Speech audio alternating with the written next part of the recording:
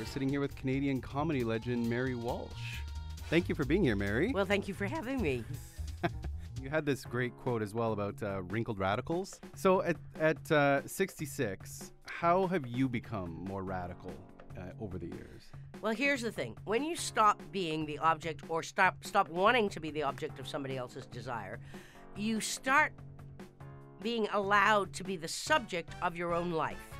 So I feel much better inside myself. You know, even when things go wrong outside, and many, many things do, of course, because I'm alive in the world and that's what the world's like, I still have a kind of center that I manage to, that you get as you get older, and it's such a gift because, like my friend Tommy Sexton, he didn't get to get older. Yeah.